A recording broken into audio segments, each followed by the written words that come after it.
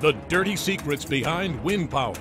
Wind turbines will devastate a community. All the arguments for the Green Energy Act turned out to be phony. The largest scam we have ever heard. How a liberal green dream turned into a nightmare. We tried so hard to stop what happened to us. What on earth is happening? My God, what are you people thinking? The hidden victims. We wanted to protect our families. It's like ripping my heart out. The mysterious health problems. Severe migraines, severe depression. I had heart attack symptoms. Lives turned upside down. How dare they make me leave my home? We have a government that's not protecting their citizens. Their rights stomped on. They took away their planning powers. In the mad dash to ramp up wind power. Why the push and why the rush? The Green Energy Act just allows for areas to be obliterated by turbines. The rise of a rural backlash. This is our fight, this is our community. Against a green-obsessed government. They all sat down with Environmental Defense, David Suzuki Foundation. This is not green. It's ridiculous. The massive cost. They don't run on wind, they run on subsidies. So much money has been spilled here. For a system that doesn't make any sense. It is not profitable, it's not cost-effective. The inside connections. The wind turbine companies are side by side with the Liberal government. We are not going to Holus Bolus cancel those contracts. Will they turn back? Too much invested to admit the error.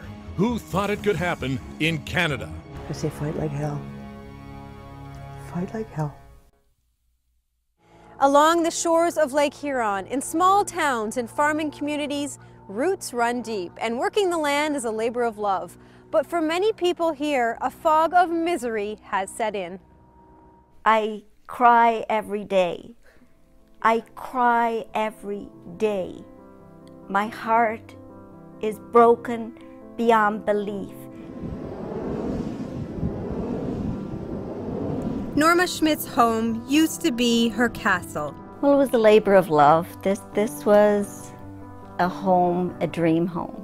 13 acres that my husband had bought before we married in 1978. I moved here in 1979. We've moved the staircase from one side of the house totally over to the other side of the house. Over the years, the Schmidts lovingly restored the 150-year-old farmhouse and raised a family here in the community of Underwood, northwest of Toronto. Total new cupboards.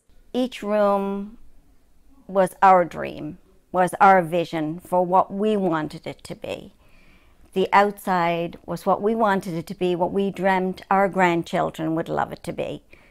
After a long career in nursing, Norma was looking down the road to retirement and reaping the rewards of a life of hard work and giving. But everything changed after the wind developers came calling.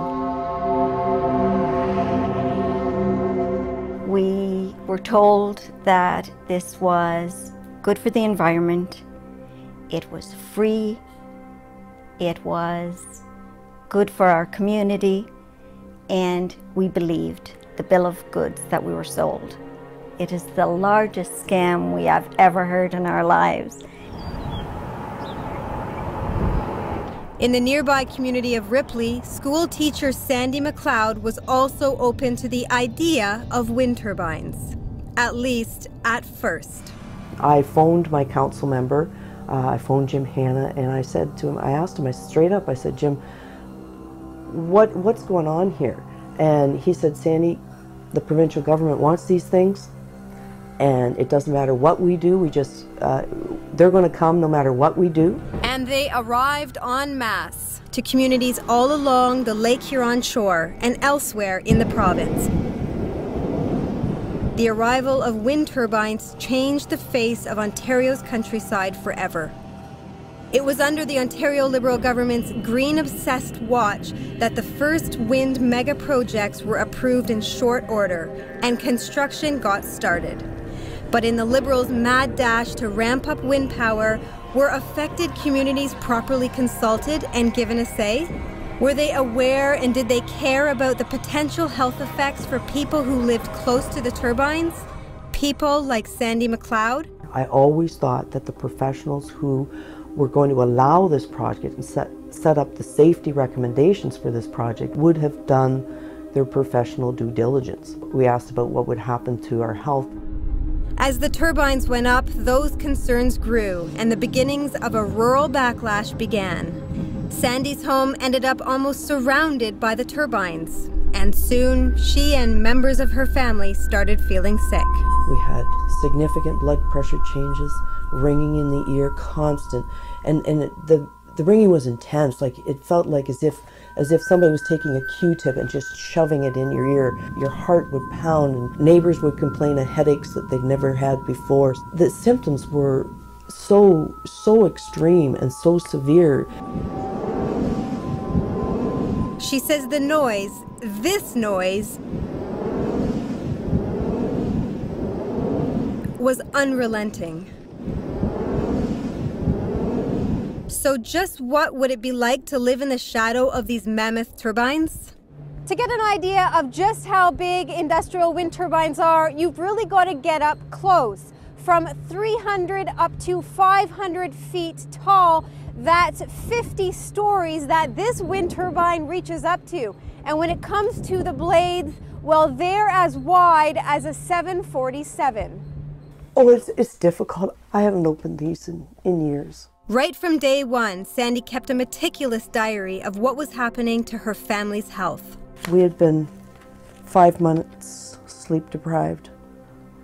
Turbines cycling very high, high-pitched ringing, right ear, ringing hard, chest pounding.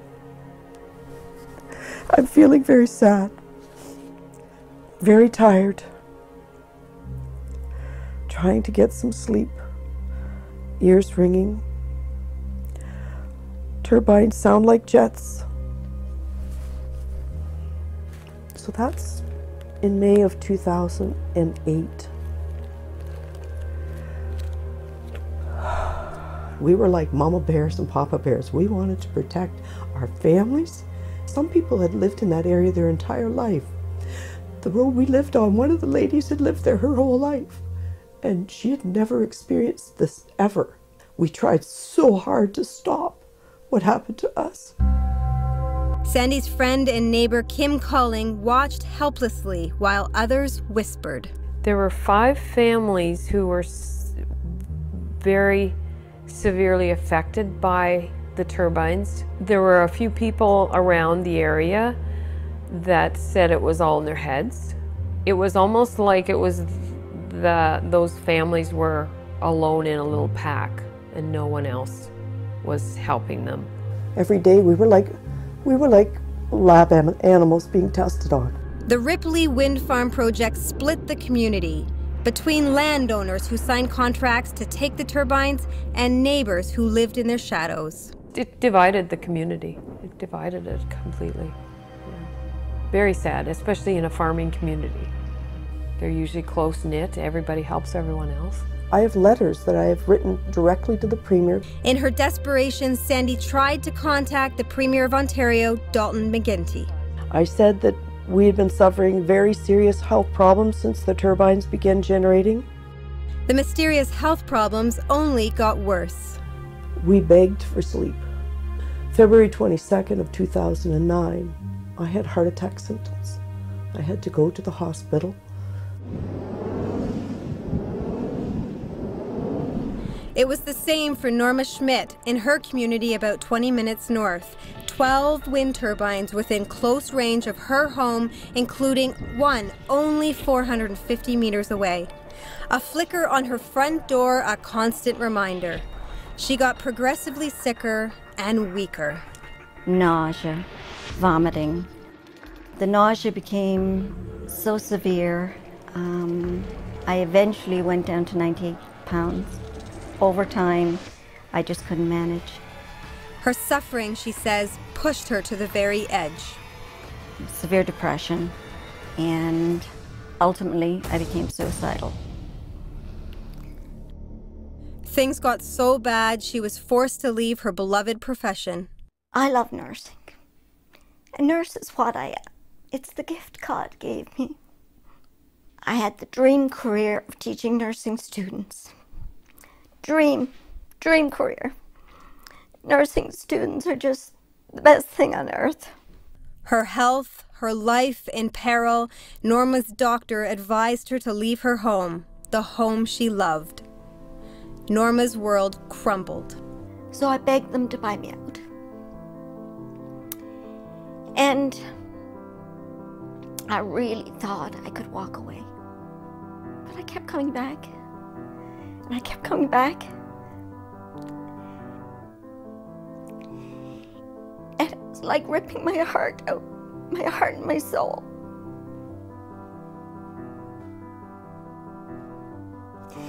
It's not a house, it's not four walls. It's the place we buried our pets. It's the place my tulips are out there, my 4 and my 5-year-old. Planted when they were tiny dots.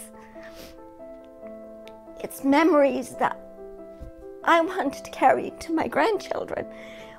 It's my heart and my soul that I've left behind here. And now I'm in a room in my daughter's house. That's not my home. That's not my heart and soul. I'm in a town where I don't want to be. This is where I want to be, where I choose to be, where I choose to live, where my life is. How dare they make me leave my home, my life, what I choose to have? How dare they?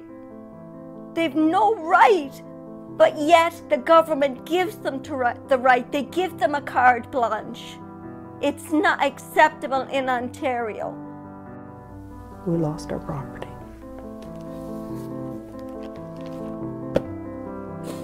That sickening sense of loss was also like a punch to the gut for Sandy McLeod, as she too was forced to leave her beloved home.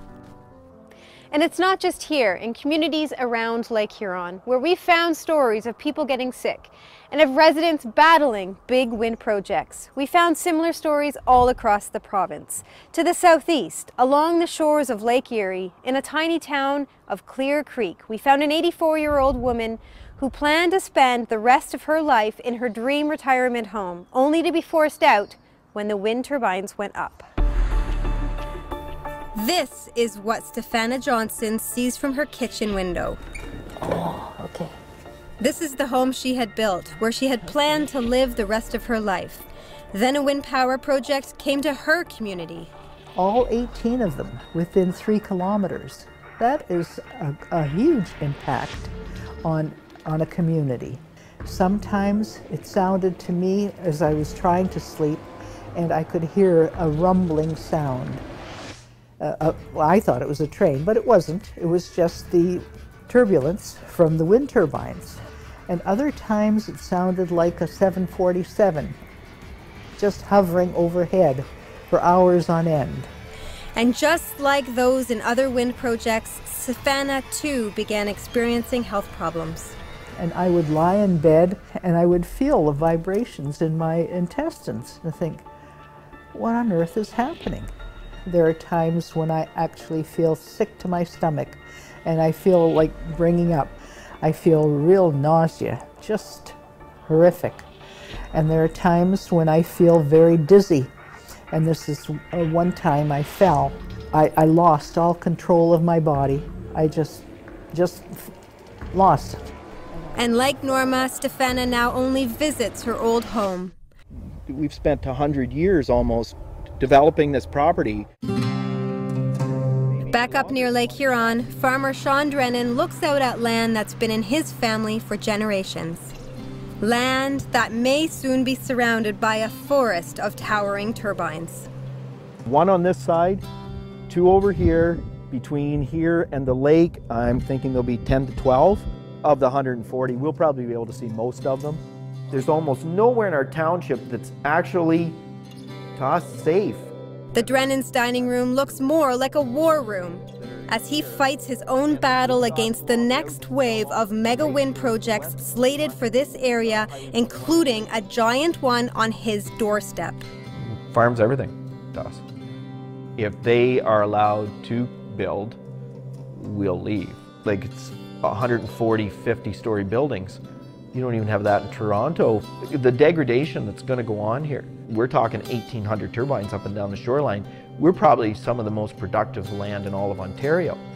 Like, my God, what are you people thinking? He's seen what happened with the earlier wind turbine projects.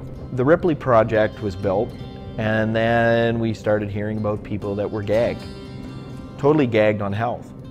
And we started to get a little worried. He's seen the destruction to the social fabric of a community. It has totally taken families apart. And now sees it in his own community. Really what's happened is community destruction. After years of fighting, legal challenges, review tribunals, community meetings, Sean saves his harshest words for the Liberal government and its obsessed wind power push. Ask us if we think it's a good idea. Don't tell us from your condo that it's a wonderful idea and this, okay, the green thing is so great that, we're going to force it on you. Drennan says the wind energy rush just doesn't make sense. Seeing as we don't need the power, we're not sure why the Ontario Liberal government is rushing towards wind power. It's really hard to be here. It's so hard to be here.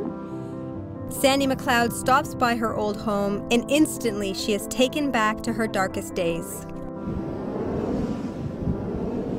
There it goes. Yep. You hear the roar, it goes whoosh, whoosh. It's awful.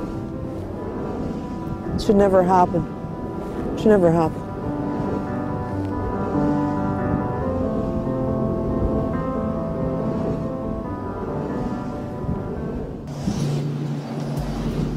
Wind power isn't a new idea, but in recent years it has been embraced by governments around the world as clean, green, and the way of the future. Canada joined in on the global green dream, and why not? Within 15 years in Canada, wind projects have emerged across several provinces, with provincial governments teaming up with wind turbine companies to get skyscraper-high projects cemented into the ground. But it was in Canada's most populous province, Ontario, where newly elected Liberal politicians not only wanted to be Canada's leader in wind energy, but North America's. Our new Green Energy Act. We're talking about jobs, Speaker. We're talking about economic growth. At the same time, we're talking about clean and green electricity. The price of energy from wind and the sun will come down. And they understand that investing in those kinds of technologies creates new jobs in the province of Ontario. They want new jobs, they want clean and green electricity, and they want us to do more in the fight against climate change. To realize their green dream, the Ontario Liberal government stripped local authorities of customary planning and zoning tools and introduced the Green Energy and Green Economy Act.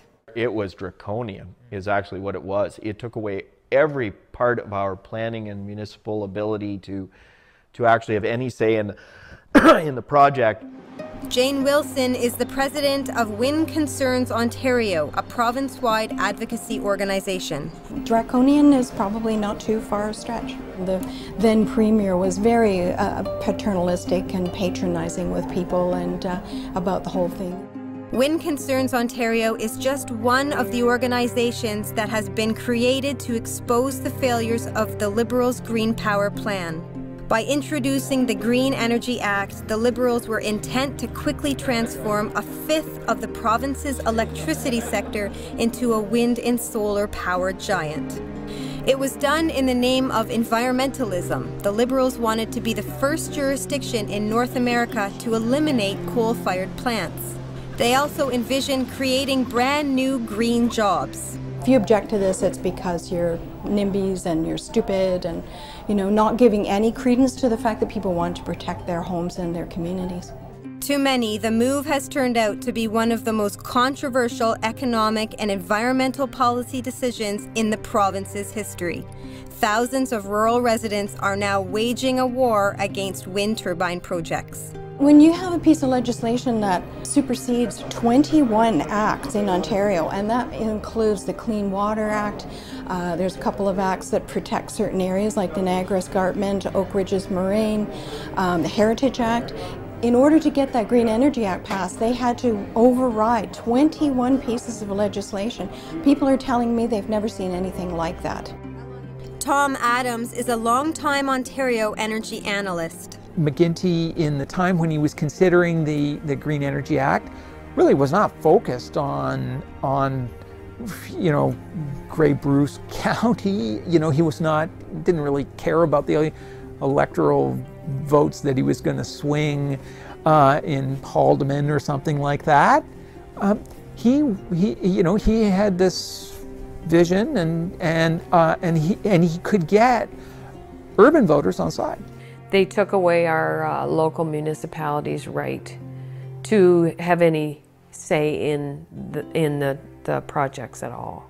If you had a community who didn't want them, they can still walk in and do it.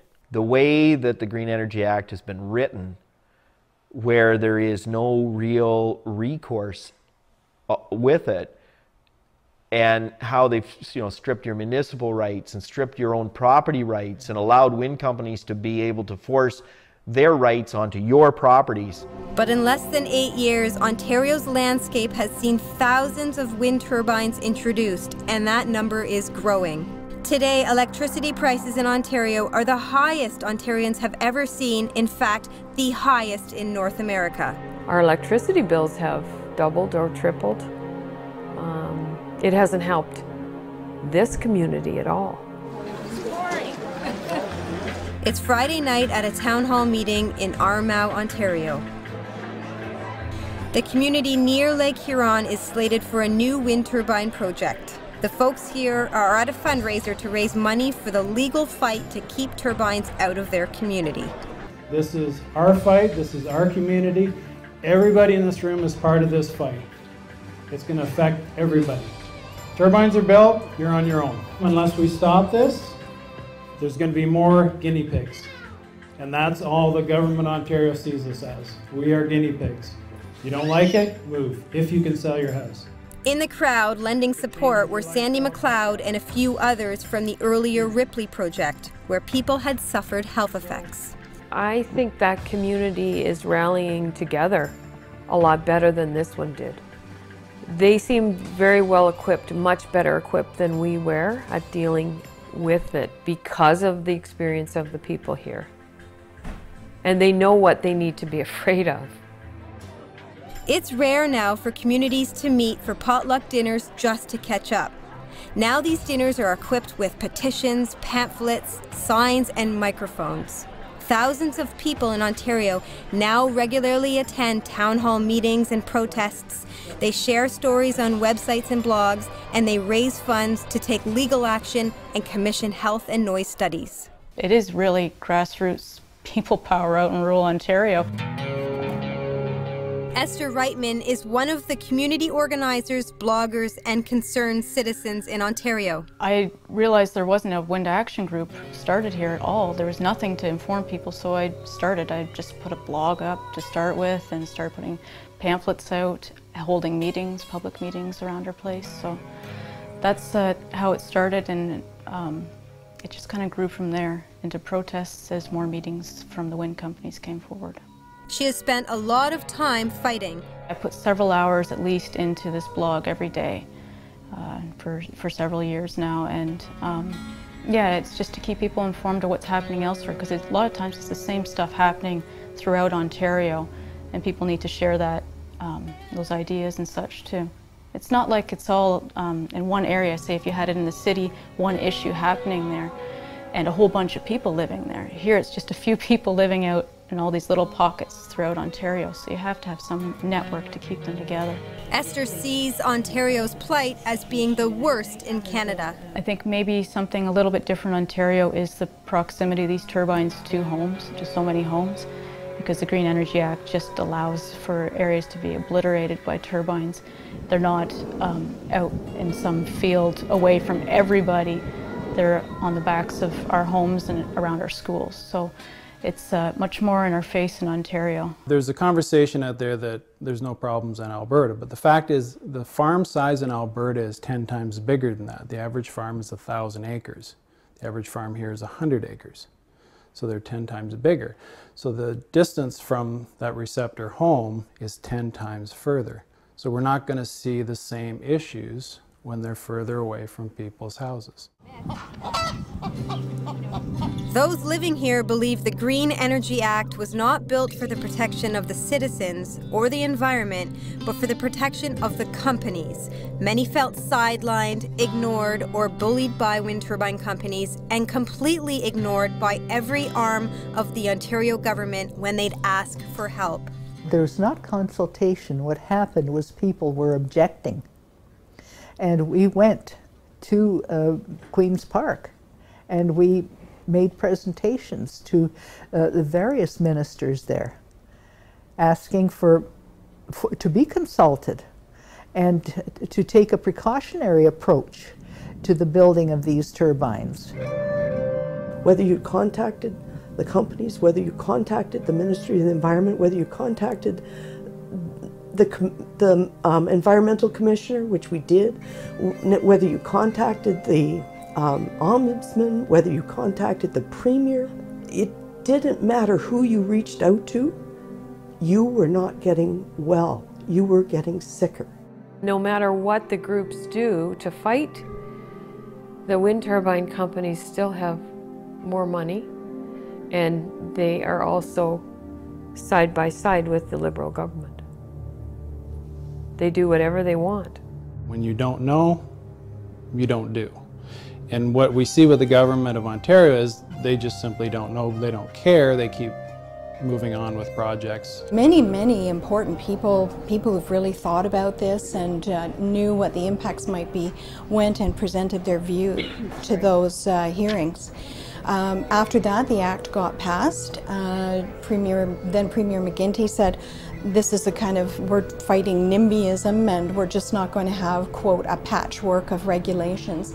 So in essence, he was speaking to the people of Ontario, but also to the municipalities of Ontario when he took away their planning powers for what was going on in their communities. Oh, it feels like we're in a communist country. How many times must our rights be attacked to satisfy somebody's greed? There has been so much outrage created by the government over wind power, and yet it only represents a small slice of Ontario's electricity grid. Our government thinks that 3% of wind energy production right now is viable. And we'll see what 3% looks like in a pie chart, literally a pie. The Liberals' energy plan showed wind power production at only 3% in 2013. The troubling news is that Liberals want to nearly quadruple the number. Increasing it to 11% is the most enormous mistake, health-wise, environment-wise, economy-wise, and if the people of Ontario let this happen, the future generations in Ontario are going to suffer. So why was rural Ontario's concerns repeatedly ignored? Why were local authorities stripped of their powers? Why did the Liberals move so aggressively with their Green Dream plan? Ontario's main opposition party, the Progressive Conservatives, have long questioned the economic merits of the Ontario Liberal government's green energy plan. Why in the world do you want to continue with Dalton McGuinty's failed green energy subsidies, putting wind turbines across the province like giant pins on a pincushion? It's economic madness. It's costing us jobs. We turn to Professor Ross McKittrick, an economist. He recently published a very scathing review of how economically unsound the Ontario Liberal government's Green Energy Act is. Well, the important thing to understand about wind turbines is they don't run on wind. They run on subsidies. We went to see McKittrick at the University of Guelph.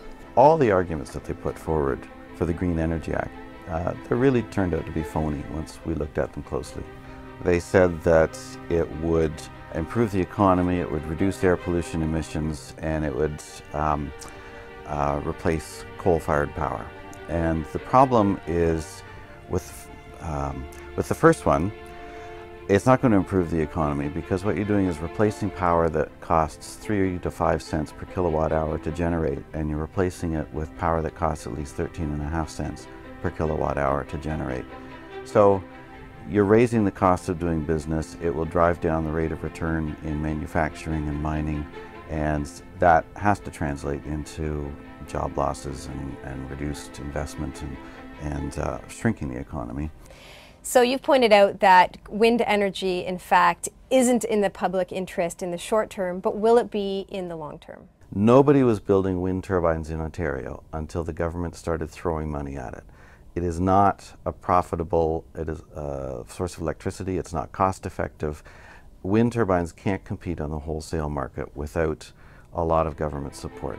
The system used to fund wind energy in many places around the world is called a feed-in tariff. And that means if you build a bank of wind turbines somewhere and you get the contract that everybody's looking for, you get a guarantee of 20 years being paid 13.5 cents per kilowatt hour for the electricity that's generated, while the wholesale rate in Ontario is typically between 2 and 4 cents per kilowatt hour. The Ontario government piggybacked off what is a European idea of a feed-in tariff policy where the prices are locked in for 20-year contracts. And here's another head-scratcher. The other provision of the contracts is that the system has to buy the power from you whenever you produce it. So the standard power plants, nuclear plants and hydro plants and so forth, there's no guarantee for them the system will buy their power. They have to compete on the wholesale market. They have to price their product, in this case electricity, so that the system operator will buy it. With wind turbines, if the blades are running, the system operator has to buy it. Now they have adjusted that slightly in the last year because of this problem of the system operator basically being forced to buy tons and tons of power when it doesn't need it, buy it at 13.5 cents per kilowatt hour, sell it on the export market at 1 or 2 cents per kilowatt hour. It was costing hundreds of millions of dollars a year for the system operator to do that. So the province now allows the system operator to reject some of the power that the wind turbines produce, and instead the province will pay the wind turbine owners a benefit for what they call deemed production. So it's really just transferred that same cost onto the taxpayers now. The bottom line is pretty good for the wind energy sector. They get a 20-year contract to sell wind power at far above market rates, and it doesn't matter that they're generating power at times when the province absolutely doesn't need it and we can't use it, and we just have to try to find some neighboring jurisdiction to buy it from us. And across the lake there is Michigan, one of Ontario's neighbors, and where Ontario sends much of its excess power at a very discounted rate to the people of Ontario. It's a dilemma, I guess, that no one in rural Ontario has really figured out why the push and why the rush. It doesn't make sense to any of us. If we were in an electrical shortage, possibly, we're not. When the wind turbines blow, we dump steam at the nuclear plants, lessening their years that they'll run, and they dump water over Niagara Falls. That's the greenest you can get. You can't get anything greener than Niagara Falls. We don't really understand that. It was estimated that last year, Ontario lost over $1 billion for selling excess power to neighboring jurisdictions. So how much is this going to cost Ontarians altogether? It's costing altogether for the province between $4 and $5 billion to cope with the cost of the Green Energy Act so far. And we've only got about 1/10 of the power that we need to meet their goals. If they actually fulfill this commitment, it'll end up being about 70 times the cost of the retrofit and the other processes they could have followed coming out of that 2005 cost-benefit analysis to get the equivalent environmental benefits. Some report the Green Energy Act as costing even more, up to $8 billion. And yet, despite all the red flags, McKittrick says his study was completely ignored by the Ontario Liberal government. In 2011, Ontario's Auditor General took a swipe at the Liberals for never having completed a cost-benefit assessment before implementing the Green Energy Act. The Auditor General in 2011 said you really need to do a cost-benefit analysis before you proceed. They didn't ever do that. Not to this day has the government done that. In fact, the Auditor General, Jim McCarter, said, "We expected but did not find that a comprehensive and detailed economic analysis or business case had been prepared." In signing billions of dollars of contracts, McArthur said their high cost will add significantly to ratepayers' electricity bills in the future. And that they did. The big concern across the province is what it's doing to people's electricity bills. We're starting to see a new problem, which is energy poverty, where people are getting these electricity bills that are just not affordable. So what's that going to do? And I think you saw recently there was a protest about the bills, and people were holding up signs saying, heat or eat. Hey, hey, lying Liberals have to go! We used to have a few large power plants in Ontario, and we had a grid that was optimized to source the electricity from a few large central locations. We're now shutting down the large central locations and replacing them with this proliferation of tiny little unreliable wind farms, and you have to build a whole new grid to accommodate that. So that's, again, an extra cost to get something we already had. What's more is that the Green Energy Act hasn't even come close to creating the number of jobs the Liberals claimed it would. It turned out that the province had claimed that there were going to be 50,000 new jobs created from the Green Energy Act. When the Auditor General asked them to back that up, because it doesn't really make sense that this would create any jobs, what they admitted was they were really talking about temporary construction jobs.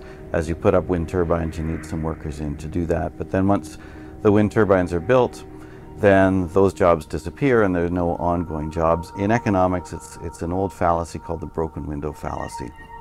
If you go around breaking shopkeepers' windows, since they have to hire repair people to fix the windows, then you've somehow improved the economy. But you haven't. All you've done is increase the cost of having what you had before, which was windows in stores. It's daft. We are paying to give away excess electricity. How stupid is that?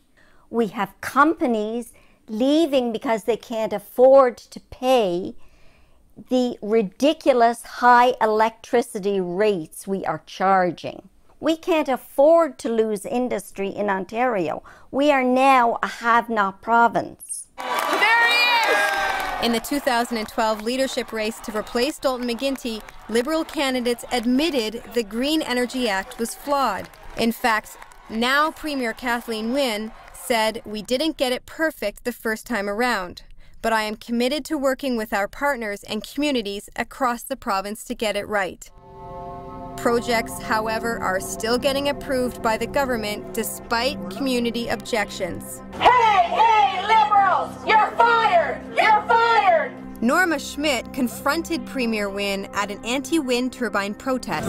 My life has been made a living hell. So Martina's I've had to leave my home for over a year now. Why aren't you listening? We also confronted the Premier. The government approved a 92 wind turbine project for the community of Grand Bend and overrode the community's wishes to do so. And it's really fired up and angered the community, including the local mayor who declared the community an unwilling host to wind turbines.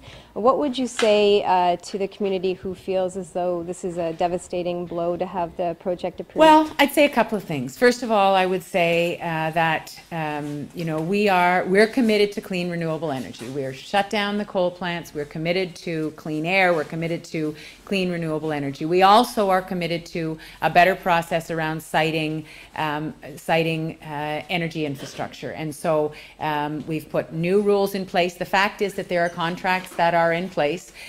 We are not going to holus bolus cancel those contracts because that would not be responsible. However, many Ontarians think that cancelling contracts is the responsible thing to do. And I'm afraid that Kathleen Wynne is just going along with everything Samsung deals and everything that has raised our electricity bills. She can't seem to be able to stop it. And I'm hoping that some government will in the near future, but if we keep the Liberal government, we won't be able to stop anything. In fact, more than 80 mayors have now declared their communities unwilling hosts to new turbine projects. You have municipalities officially passing resolutions and doing other things, and also people in the community saying, you know, this isn't right. We should have a right to say what's going on. Residents have also voiced major concern over plummeting property values due to the close proximity to wind turbines. Your property value loss could be 10 to 48%, if not 100%, as some of the homes are not selling at all. So you ripple that through Ontario and just look at, well, it's 100,000 here, and you know, how many homes does that mean? That's millions upon millions of dollars of lost property value and lost equity for those families. If the new shift to green power is so inefficient, why hasn't anyone working in the system spoken out? There are a couple of reasons. The Power Workers Union has spent money on advertisements. They did try to fight against the closing of Lambton and Nanticoke. They understood that this was a bad deal for the workers in the province, and they did what they could. But it's hard to be up against a government that's pushing so much propaganda on coal. There were people, certainly in the power generating sector, who understood that the government's numbers weren't correct and didn't add up. But they were effectively muzzled. McKittrick speaks to people all the time about the changes in the system. I do find people working in the power sector, they know that this is a crazy system. These wind farms are displacing hydroelectricity, which is just a waste on every level, because we have the hydroelectric facilities. They don't generate any air pollution emissions. They give us reliable, predictable baseload power. And now we run wind turbines and let those hydro facilities sit idle. And so people who work in the sector, they can see what's going on, and they know that this is a waste. But for understandable reasons, they're not about to make a big noise about it, because they could lose their jobs if they do. It's flawed and it's costing us, but so many people are now used to turning a blind eye and wearing rose-colored glasses. It was considered professionally embarrassing. It just seemed like such an outrageous thing that you would build all these expensive power plants and not utilize their capability to supply energy. Now we do this all the time, you know, and our electricity system is, to the people that run it, has become a joke. But they daren't raise a finger to oppose. So what is the connection between these and these? Blood pressure high, headache, heart pounding, nausea, vomiting, severe migraines. Sick to my stomach. Heart palpitations, inability to sleep. These cluster of symptoms affecting some people who live close to towers is widely known as wind turbine syndrome, and the list of symptoms includes many that the people we spoke to said they had suffered from. About a third of people exposed will report adverse health effects. Dr. Robert McMurtry is considered a leading expert in Canada on the health effects of wind turbines. The former senior Health Canada official and University Dean of Medicine says of all the symptoms, sleep disturbance can be the most debilitating. When chronic sleep disturbance and disruption is a risk, it's a risk for serious adverse health effects, including heart disease in particular, but also such things in the long term as cancer. So I'm saying it's a risk.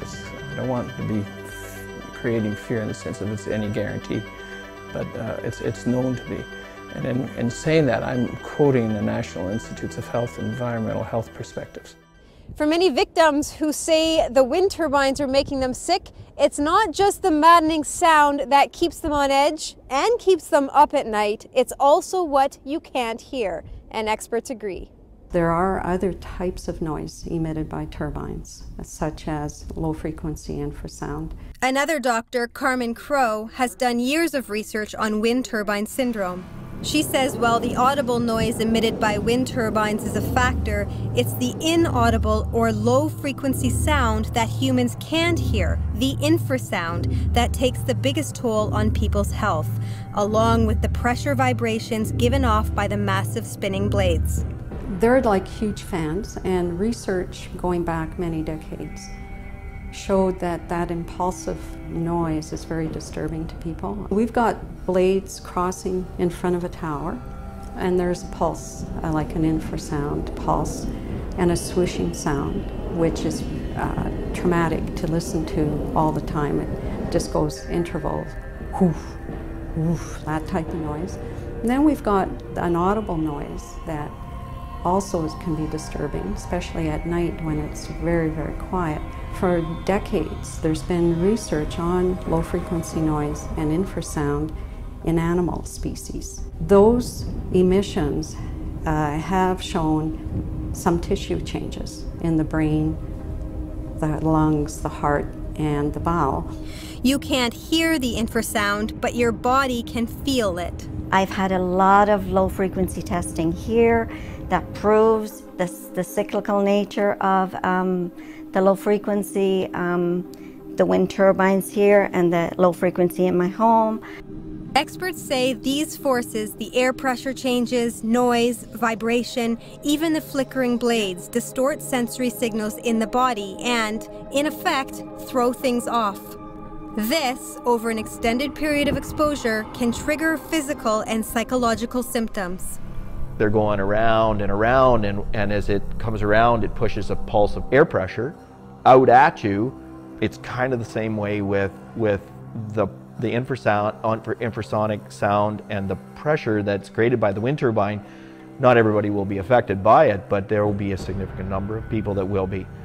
Norma Schmidt recalls the paralyzing effect. You're not able to do anything. You're not able to cook. You're not able to clean. You're not able to live. You're not able to work.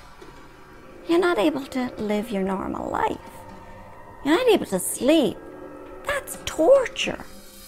Movement of the blades can give shadow flicker. Another health concern is shadow flicker, the spinning shadows given off by the massive blades affecting people in homes and on highways.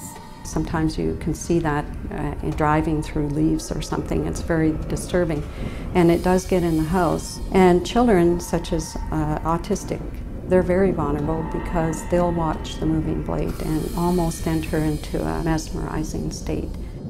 And there's a school around Listowel that has a significant number of autistic children, and they're just going to build the turbines around the school, which, I mean, just horrifies the people that are sending their children there. With these people falling sick in recent years, what about research into wind turbine syndrome here in Canada? Surely, regulations in Ontario for wind turbines were based on comprehensive studies, definitive research to establish what's a safe setback for people's homes from the turbines, right? You'd think. There's not a lot of field research to draw upon in providing advice to Canadians about potential health effects. Our journey for answers takes us inside an audio testing chamber in Ottawa, where Health Canada is almost 2 years into a $2 million major study on the adverse health effects of wind turbines. We're starting to look at all the results, so that's a massive undertaking with many people involved. The physical measures and the questionnaire that's all been collected. The infrasound measurements that we did at one location for an entire year, that's completed, and the results of that are being analyzed. Dr. David Michaud says the study is far-ranging. To look at the concerns that we've been hearing from Canadians, that there are health effects associated with exposure to wind turbine sound. How exactly are you measuring the sound at each home where wind turbines are located? We did measurements in approximately 14 different homes. So we have sound power measurements around all the different models of turbines in our study. And then we have the sound measurements, like I said, at the 14 representative homes in our study. The reason they initiated the Health Canada study was they had thousands of complaints from across rural Ontario, people living in close proximity to industrial turbines. They found a similar pattern: headaches, nausea, dizziness, sleep deprivation, high blood pressure. Everything we've heard about, they were finding. But experts on adverse health effects of wind turbines we spoke to say the Health Canada study may not go far enough. I've heard them say that they won't be able to establish causation nor have conclusive results. And honestly, having a position in the past in Health Canada, it left me astonished that that's the product after 2 years and $2 million of research. Having a study come out saying that we need more research is really going to draw this out longer, because more turbines are being placed in Ontario and more approvals are coming through, and we're seeing more people are going to be exposed. Which brings us to wind turbine regulations in Ontario. Eventually, the province established the minimum distance that a turbine can be built from someone's home at 550 meters. For earlier projects, it was even closer. So how did the Ontario Liberal government come up with that setback figure of 550 meters? And they're convinced that 550 meters is an adequate setback based on, there's no supportive research. The fact is the government has no health study to back up their claims that 550 as a setback works. Instead of saying the health and safety of the community should come first, what should the setback be? They've said, what's the setback, and we'll ignore everything else. All the evidence points to a zone of health-affected homes situated too close to wind turbines. The closer the home, it seems, the worse the health problems are. It's generally within that first kilometer of the turbine where people are really affected. Ontario claims that its setbacks are safe. The setbacks aren't working. We have a problem. Until Health Canada comes up with that proper setback and really understands what's going on, that we should stop doing what we're doing. We have far too many health affected people. They're all saying the same thing, and this is something we're seeing worldwide. Our government here seems to want to ignore that. But worldwide, we're starting to see that pushback from average people that simply are saying, we're not necessarily anti-wind, anti-green, but what you're doing is not working for the health and safety of the people in the community. And so why, we ask, is industry and government not taking into consideration the growing body of evidence about health effects, with new wind projects being announced and in the pipeline? There's been very good evidence of adverse health effects for over 30 years. That's number one. And number two, it's acknowledged by the industry. We have documents dating back 10 years on that. They know about it, but they know what to do to defend it. And they do it very, very well. That when these tribunals come, their principal task is to create doubt about any claims of adverse health effects, even though anybody who's looked at the people exposed finds adverse health effects, and they certainly can be serious, as we noted. But they argue that the proof is somehow not conclusive. And if the Health Canada study does raise red flags, does Dr. McMurtry think the Ontario government would put a moratorium on wind turbine projects? I don't think the current Liberal government are so inclined. There's a well-known pattern that once you get into something and you've committed, that the likelihood of turning back diminishes as time passes, and they've got too much invested to admit the error. Any brain scan that I had, any MRI, my brain was completely clear. But in 2009, there were some lesions on the brain. In January of 2014, an increase in number, an increase in size of lesions. Stefana Johnson knows at age 84 and in failing health, she won't be around for many more years. But she wants to prove the harmful effects of wind turbines even after she dies. She has offered to donate her brain for research. These lesions are the result of something that's been happening to me since the turbines started generating. At least there might be some value in an autopsy and an examination of my brain. So that's what lies ahead. But I'm prepared for that. We all die.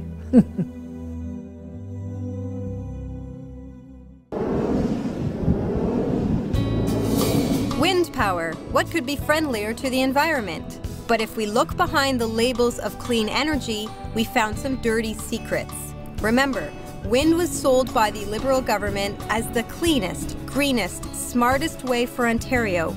Out with dirty coal, in with wind and solar. There were far smarter ways of creating energy Like Ross McKittrick from the University of Guelph sat down and said, hey, if we had done nothing except put, you know, the most advanced scrubbers on our coal plants, where would we be?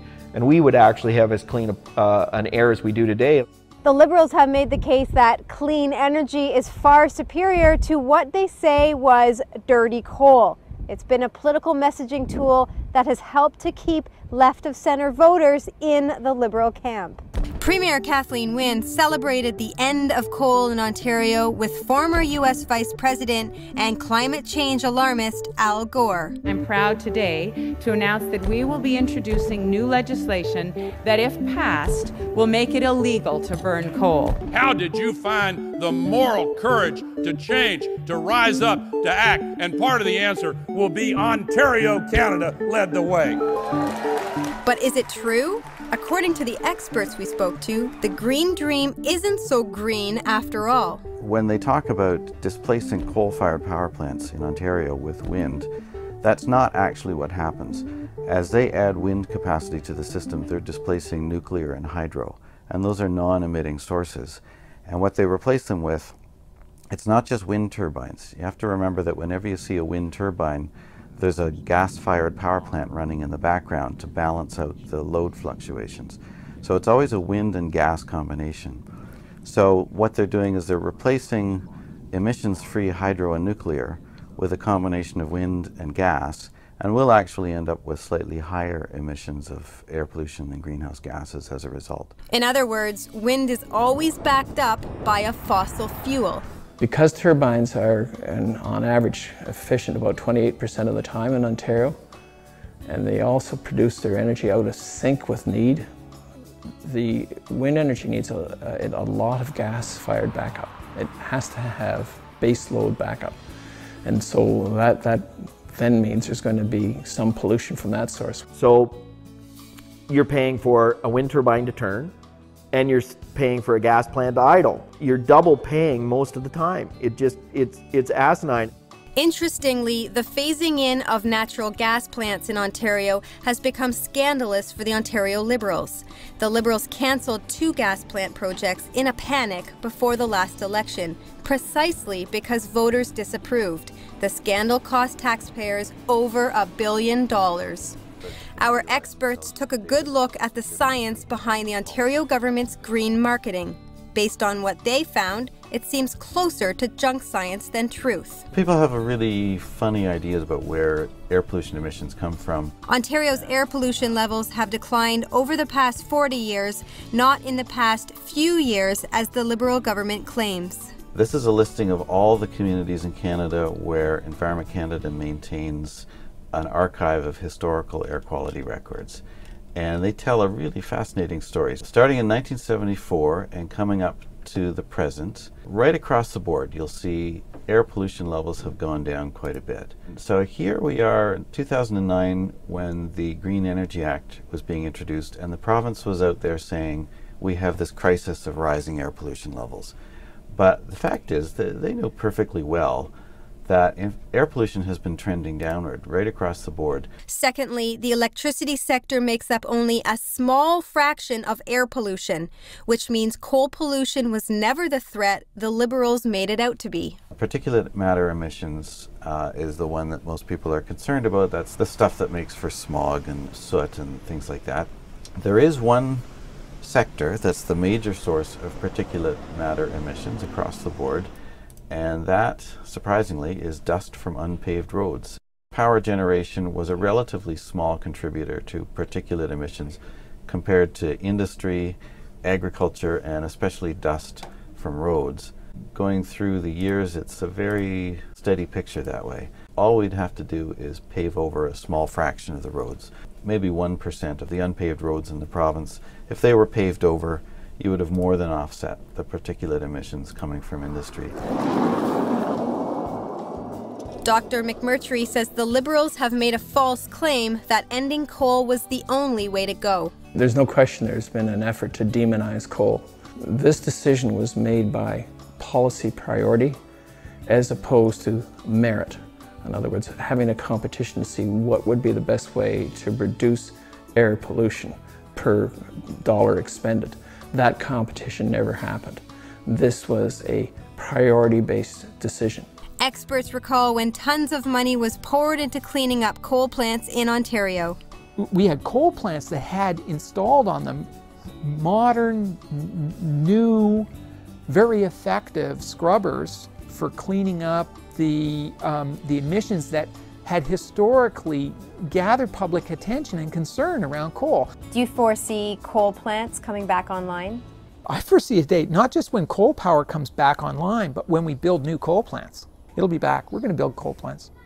And what about wind turbines themselves and their effect on local environments?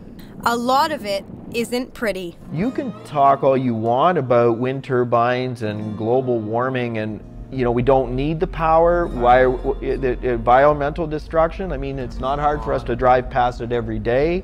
Farmer Sean Drennan says wind turbines are actually damaging the environment. For one, he says they damage the lifeblood of farmers, the soil. One of the first questions we asked the wind company was about earthworms, because that's what makes soils grow. It makes it fertile.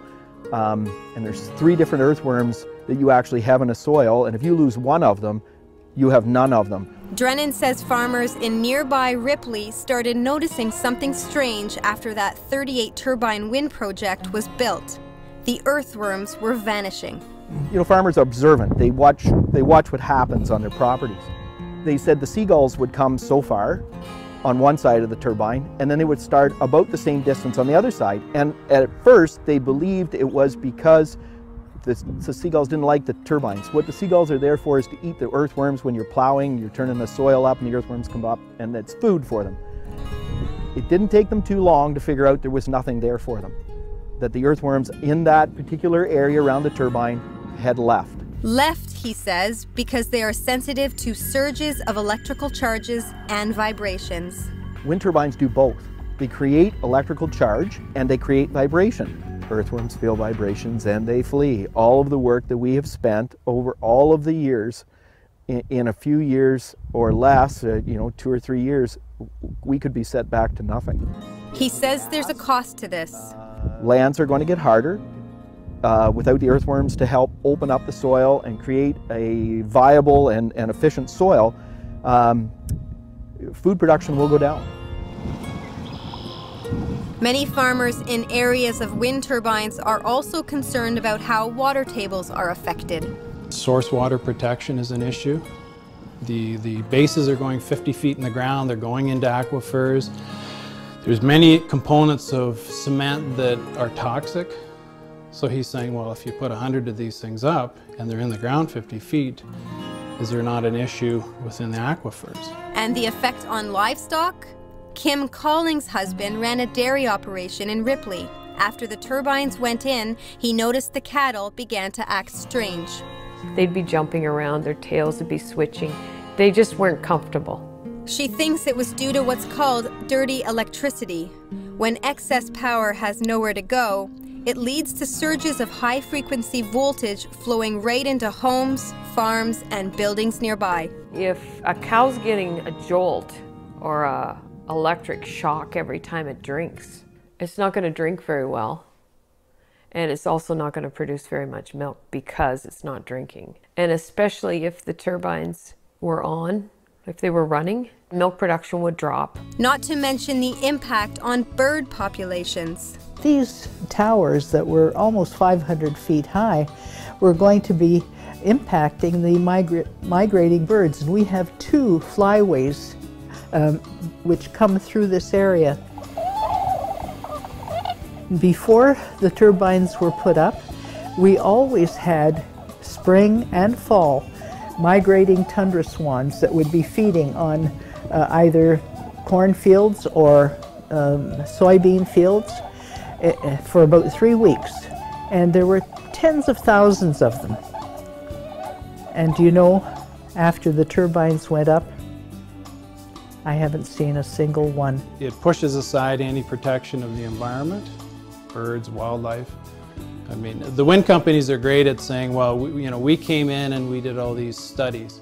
But we watch them do the studies. They sit on the side of the road, they drink coffee all day, and they tell you how many bobcats, how many birds, you know, how many fish? But they're never in the bush. They're never walking through looking and seeing it.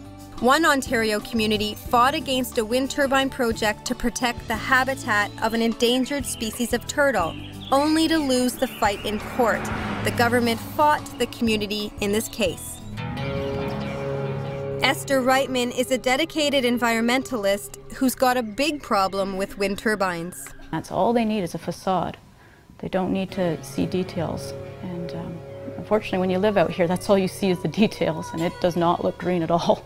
They're breaking all kinds of drains and such along prime agricultural land. This is not green. Putting in concrete they'll never have to take out. 40 truckloads per turbine base. It's ridiculous what's going in here. She thought environmental groups would help in the fight, but did they ignore her? Yeah, this is an issue that most of them don't want to touch. And yeah, a lot of the organizations, they want to be quiet about it. It's too much of a risk for them to speak out on it, which is scary because that leaves us without experts to speak out. They have the knowledge, they know about it, but they won't speak because they're being helped financially by the province or even wind companies. Another climate change alarmist, David Suzuki, recently dismissed environmental concerns associated with wind turbines. We can't shout about the dangers of global warming, he said, and then turn around and shout even louder about the dangers of windmills. If one day I look out from my cabin porch and see a row of windmills spinning in the distance, I won't curse them, I will praise them. The main driver of green energy was, in part, a government with a pledge to voters they'd do their bit for climate change. But another main driver was a very well-organized industry, often foreign players with polished sales pitches, as well as those at home with close ties to the Liberals. The president of the Ontario Liberal Party, Mr. Crawley, was at the same time CEO of one of Canada's largest wind power developers.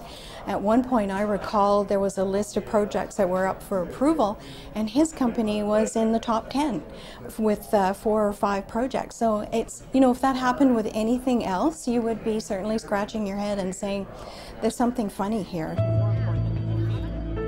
Mike Crawley is a big political operative for the Liberal Party, including having served as president. It's about much, much more. He's a former president of wind energy company AIM PowerGen and now president for the Canadian division of another wind energy company, GDF Suez. In 2004, the Liberal government awarded Crawley with several lucrative wind power contracts. One was worth $475 million. Former opposition leader Bob Runciman said to the Liberals, "Your Liberal friends are now cashing in on a decision you made to the tune of a big red ribbon-wrapped $475 million. How do you justify this extraordinary cost to a senior Liberal for a relatively small amount of power?" The decision, of course, was to open the doors to subsidized wind power in Ontario. But that's not the whole story. I want to also tell you about a unique man who perpetrated all of this stress on our communities, and that was Mike Crawley. It was the way in which Crawley's company introduced wind turbines into communities that people are still bruised about today. My first introduction to Mike Crawley and AIM PowerGen was in December of 2004. Their company was doing a display of where the turbines were supposed to be going, and I guess they were fulfilling their version of connecting with the community, just simply telling us what they were going to do. Did you meet with Mike Crawley personally? I talked to him for about an hour, and I said to Mike, it's unconscionable that you would build something that was destroying people's lives and not want to help them get out of it. All I'm asking for is the money that I put into the house. I'm not asking for any, damages, nothing. Just what I put into the house so that I can move on and try to live the rest of my life the way I'd hoped I might. And what did he say? He said he'd go back and speak to his colleagues in Toronto, and I never heard from him since. Here's somebody from just the background that I've looked at was with the Liberal parties, was with the campaign financing from what I understand, who turns around and gets some of the original projects. And then that person becomes the president of the federal Liberal. So as just anybody who looks at that, you're questioning those connections. The Liberal green energy giant Mike Crawley also served on the government's Electricity and Conservation and Supply Task Force, which reported into the Ontario Energy Minister. He chaired a government renewable working group, and he co-chaired a renewable energy task team. And he has continued to have unfettered access to senior government officials, including several times between 2006 and 2013, such as attending a lunch organized by the president of the Ontario Power Authority, Colin Anderson, at Toronto's Hilton Hotel. When you're just creating rules and laws and to benefit your own party or your own friends, I mean, how does anything like that ever get past the light of day? But I guess that's the way politics works today. It's just you grease my hand. As long as I stay in business here, as long as I stay in power long enough, we can make all this happen, and then you can just take the taxpayers' money and run off to the Cayman Islands with it and have a really jolly good old time. We asked Mike Crawley for an interview, and in an email response, he said, "I am not available for an interview. I want to state very clearly that we are among several companies that have earned the opportunity to invest in renewable power projects in Ontario. All procurement processes have been open, fair, and transparent. There is absolutely no basis, in fact, to suggest otherwise. Sincerely, Mike Crawley." Premier Dalton McGuinty also dismissed criticism, stating that the bidding process was open, fair, and independent. The green energy movement in Ontario didn't happen overnight, but pretty close. I think in this period, like 2006-07, some of the wind power industry started to come to Ontario. They were bidding in these auctions. You know, they were hiring lobbyists, they were hiring lawyers, they were starting to kind of get active at Queen's Park.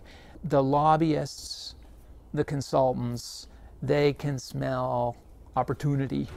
Ontario started to become a magnet for green energy environmental groups. They got sitting down together. They had support from inside government. The government's own advisors sat on these committees, and it was really a, I can scratch your back, you scratch mine environment. The Liberals certainly didn't go it alone in how they wrote the Green Energy Act. They all sat down with Environmental Defence, David Suzuki Foundation, Ontario Clean Air Alliance, the Ontario Federation of Agriculture, and they all worked up the language that they wanted in the legislation and built a campaign around it. It's not enough.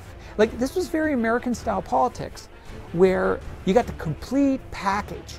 You got the PR side, you got the legislation drafting, you got the program to re-educate the public service, to get the public servants all on board, and you get a momentum going. You get the Toronto Star, editorial page cranking out a regular drumbeat, cold, bad, wind, good. Fast forward to today, and the number of people tied to the green energy industry has mushroomed. Many of the downtown law firms, the partners are themselves personally invested in a lot of the wind and solar and these other things. The rate of return for these projects is so spectacular that the people in the energy business, actually not just the lawyers, but the retirement savings programs for the accountants that work in the electricity business, a lot of the executives that are in the conventional energy companies, a lot of pension funds are tied into this, insurance companies, gas utilities. I mean, it's so much money has been spilled here that it's spread out over a big footprint. The number of public servants in Ontario earning more than $100,000 has tripled, including in Ontario's energy sector. In fact, there are now 12,300 people in the energy sector in this category. In 2013, Ontario Power Generation had nearly 8,000 employees on the Princess payroll. Hydro One had 3,700. The Independent Electricity System Operator had 326. The Ontario Energy Board had 102. 12.8% of all government employees earning over $100,000 work in the energy sector. These are people that are paid well, they've got great pension plans, they wear the golden handcuffs, and they're not the ones that will save us from our own mistakes. The electricity industry professionals will see the wasted generation. They see that the wind farms are generating just when the customers don't need the power. They see the grid reliability problems. And their response is, so long as we have a blank check to keep the lights on, it's all good. Employees in private sector generators are also collecting paychecks off ratepayer subsidies. Does it seem so wrong then that they return the favor by contributing to the Ontario Liberal Party war chest? Dufferin Wind Power contributed more than $14,000 to the Ontario Liberal Party in 2011 and 2012. Dufferin was recently awarded a 20-year contract to build 49 turbines in southern Ontario. Other wind energy companies to contribute to the Ontario Liberal Party include Invenergy, NextEra, the Niagara Region Wind Corporation, and Pattern Energy.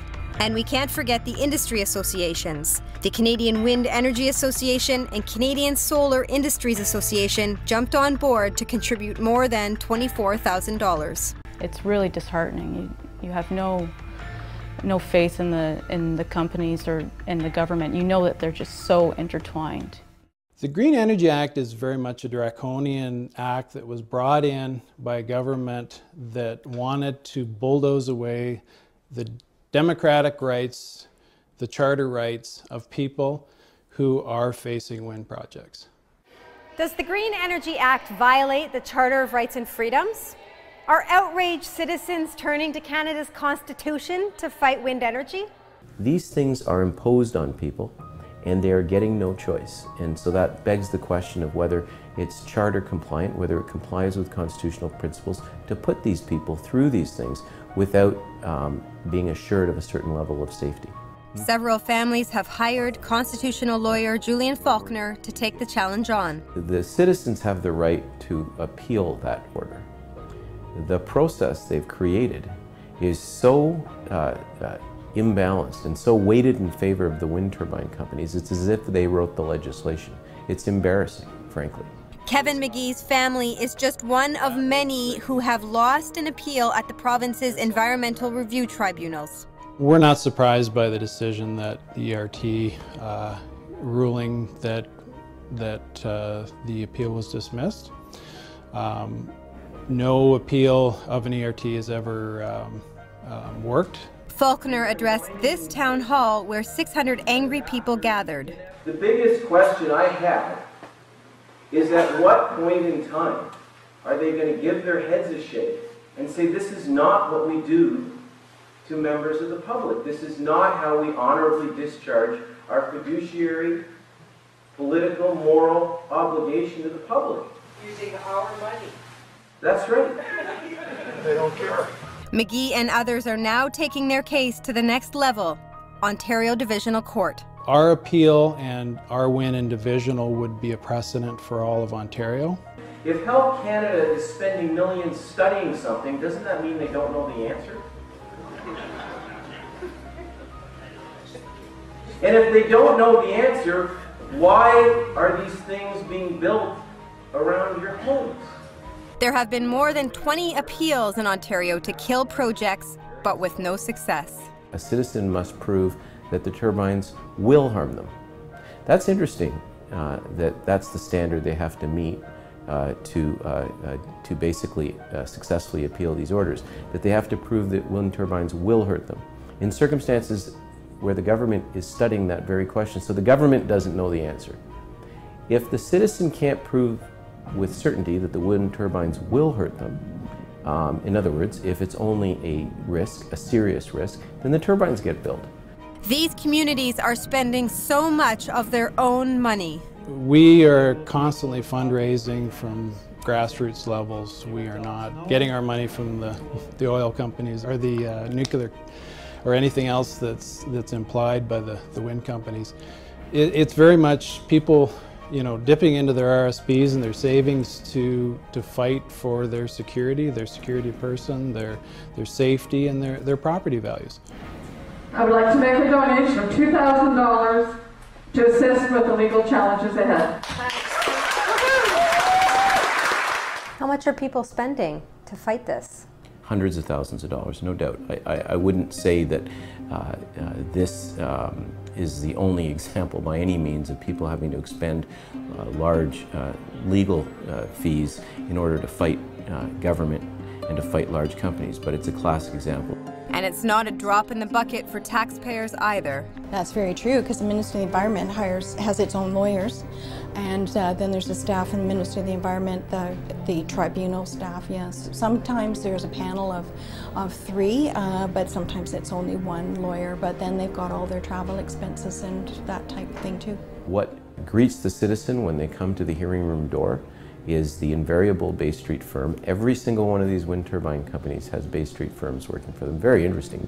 Really sends the message of how much money they are making off this thing. I don't have the education to fight this on a legal level at all. Esther Reitman appealed a wind turbine project slated for her community. At the same time, she was hit with a slap suit by a wind turbine company. Esther protested the company's move to cut down an active eagle's nest from a tree to make way for wind turbines. We are rural people out here, farmers and such, and we have to be experts on everything, and we can't. I mean, we're supposed to be working at our nursery. We're supposed to, last year when I had to fight the tribunal hearing, plus the NextEra lawsuit, I couldn't hardly work at all at the nursery. And that's pretty devastating. It's like a case of David versus Goliath, Esther says, with government and companies working side by side. I watched that, and how you have the Ministry of Environment sitting right beside the wind company, talking during your tribunal hearings, sharing all their information as if it's them against you. That makes no sense. Government should be separate from that. Wind Concerns Ontario has been noticing and documenting questionable practices by the government and wind companies. Some people who qualified as an expert witness at one didn't at another, even though they're speaking on the same issues. Jane Wilson has requested the Ontario Ombudsman immediately investigate these inconsistencies. We're finding things with the approval process, and it's come to a head with some of them where the documentation provided by the wind power developer is being, quote, deemed complete by the Ministry of the Environment. But when the community groups do an audit on these documents, they're not complete, and in fact some of them the documents are not even there. They're promised, perhaps, but in some cases some things they're not quite right. The consultants didn't actually go and visit sites. In one case it's arguable whether they even studied the right species of bat. The fight has taken a toll on Esther and her family. And now your family is moving out of province? Yeah, we have to move from the farm where I was born, and that really hurts. It's definitely really painful. You know every little nook and cranny of the place. It's in you because you were a little kid when you were walking around there. And so it's not a decision that was made lightly at all. But we all knew, my parents and my husband knew that if these turbines go up, we aren't going to risk our health, which is the other thing they could take from us. And I'm not going to risk that. Come here, Clee. Come on, Cleo. If Sean Drennan is able to prove that there's a reasonable risk that he will be harmed by what the state has approved being built, then he should be entitled to stop it. No one should be submitted or subjected to a reasonable risk of harm. Right now, the ERT says It's only a reasonable risk of harm. You haven't proved that it will happen. Therefore, you lose. That's ridiculous. Sean and Trish Drennan say they would have regrets if they didn't continue on with their fight. We have, children and grandchildren, will they look at us 30 years from now and go, well, Grandpa, why didn't you fight? And we're not going to have them, and we're just not going to let that happen. I say fight like hell. Fight like hell. I'll tell you why.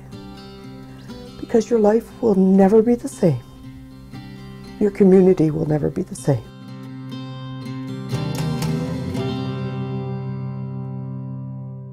Resistance to wind turbines has plunged Ontario into becoming like ground zero for a global anti-wind turbine movement. They were way before us, and they were asking for help before us. You have the people in Quebec. You have the people in BC. You have the people in Ontario. You have the people who are in Spain. You have the people who are in England. You have the people who are in Australia. Same companies, same complaints.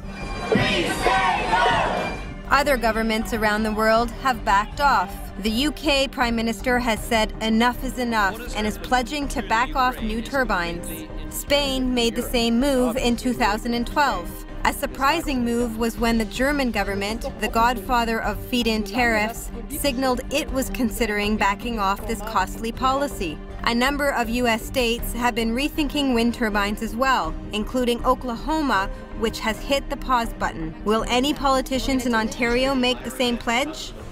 You have to shut them down. That's the only way to get rid of these turbines. Shut them down. It's either stop this or our children's and our grandchildren's futures are more servitude. Is this a risky proposition to renegotiate or terminate contracts? The Minister of Energy is saying he can't get out of these contracts. They're signed, that's done. We don't believe that's true. Jane Wilson says the Ontario government already has the ability to terminate projects in the system now. She points to the case of Trillium Power's proposal to develop offshore turbines in Lake Ontario. The Ontario Liberals reversed their initial approval of the project. The legal opinion that came out of that was the government has the right to change its mind. It's a government, it can do that. So there's a number of legal firms have commented on this, and it's right in the Ministry of the Environment's own legislation that the director of the Ministry of the Environment has the option to not grant an approval, rescind an approval, or take approval back even if after one's been granted. It means the government can reconsider projects already in the queue. They don't have to follow through with all of the wind power projects. There are just 55 of them in process right now. They do not have to follow through with all of them. There's 55 that are in process to be signed or that are already signed? They have FIT contracts, but they are just in various stages of the approval process. So some are under appeal, some have gone through, gotten the total approval, and they're being constructed. Whether any government would actually be able to get out of existing contracts is debatable. Ross McKittrick says it's possible. One option might be to buy out some of the wind turbine companies and take those wind turbines off the grid or only use their power when they're competitive. In Europe, what governments have started to do, though, is put on special new taxes on renewable sources, solar and wind, to try to recover some of these costs. Alternatively, the government may look at just trying to tear up the contracts and accept the legal liability that goes with it, but it's not going to be easy. Tom Adams says there's another way to stifle turbine development, to strengthen environmental laws. So they're not allowed to chop up the birds. And when the tundra swans are flying up Highway 20, from Sarnia to Tobermory, they're going to fly through this zone where there are literally going to be thousands of wind turbines. And those tundra swans are likely to be seriously impacted by all of this. If we were to shut down the wind turbines during the migration seasons when they go up and then come back through that area, somebody's going to be out a lot of money. If those wind turbines are not generating, either the developer or the ratepayer is going to have to pay. And sorting out how that's all going to work is very tough country. The process is flawed. It isn't right to subject large numbers of community members to something we don't understand. It's not only a blight on the landscape, it's not only an insult to those who enjoy a rural landscape, it's an incursion on their psychological and physical well-being.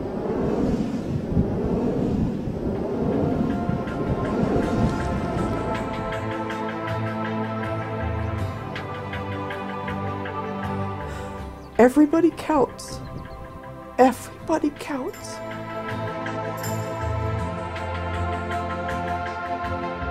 Your life counts. Your family counts. Your home, your community, your future expectations, they all count. What happened to us, it's not right, it's not just, and it shouldn't be happening to anybody else. There's certain things they can't take. They can't take your choices, your decisions of what you're going to do. They can't take your happiness. All people are looking for is their happiness. However, the green scam introduced right here at Queen's Park has been more than a failure, it's been a nightmare. Ontarians were sold on green energy, lower electricity bills, green jobs, and cleaner air. However, prime farmland has been destroyed. Property values are tanking. Migratory birds are being killed. Local governments were stripped of their powers. Concerned citizens have been mobilizing. They're fighting tooth and nail. The Green Energy Act has cost Ontarians billions of dollars. It is unaffordable. Wind power is variable, it's intermittent, it's unreliable, and it's backed up by a fossil fuel. Skyscraper-sized wind turbines are a menace on people's health. Is it time to say stop? Is it time to fix what's gone terribly wrong? Is it time to turn wind down?